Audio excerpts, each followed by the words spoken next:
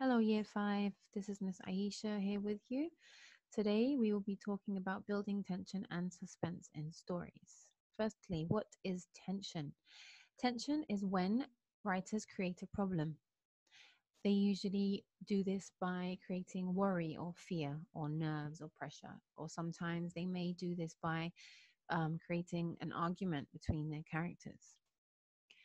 What is suspense? How do we write a suspense story? Suspense is something mysterious or scary that is happening in your story.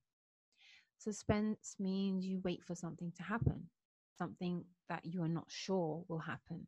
You always add mystery so that when your reader is reading, they don't know what's happening next. If you tell them what's going to happen next, then that just ruins the surprise. Now, this is a part of an extract from The Curse of Cogston House, sorry. Most of the tension has been removed, okay? So this little extract here has no tension or suspense whatsoever. It just says Alice couldn't move and she was scared.